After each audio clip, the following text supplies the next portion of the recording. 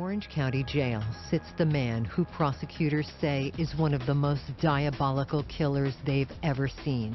As the district attorneys had promised, this soft-spoken convicted killer can tell tales as old as the sea. Did you ever in your wildest dreams think it was going to go to where we're sitting right now?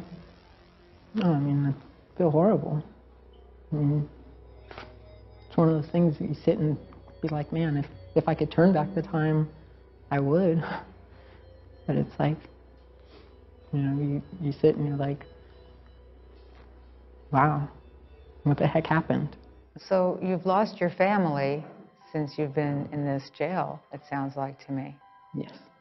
How did that happen? Jen just stopped contacting you?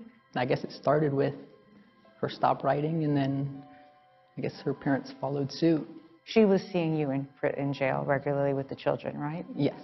On a daily basis, or? Yeah, well, every time that she could visit, send them a Christmas card and birthday cards, and I got back across their cards, like derogatory statements and stuff like that. What kind of derogatory statements?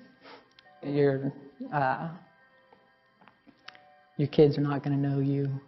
How do you feel about that? Obviously, I don't feel good about that. How is it that you want them to know you?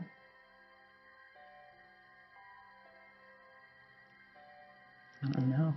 He blames his wife Jennifer for being the one who originally gets him into trouble.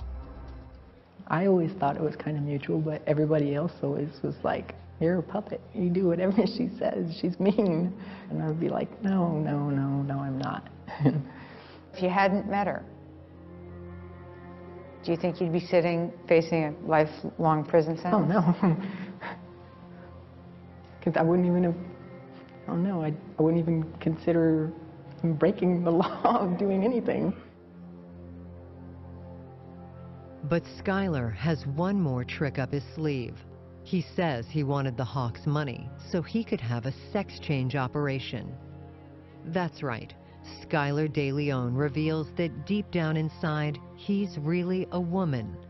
In fact, he says in jail, he attempted to cut off his own penis.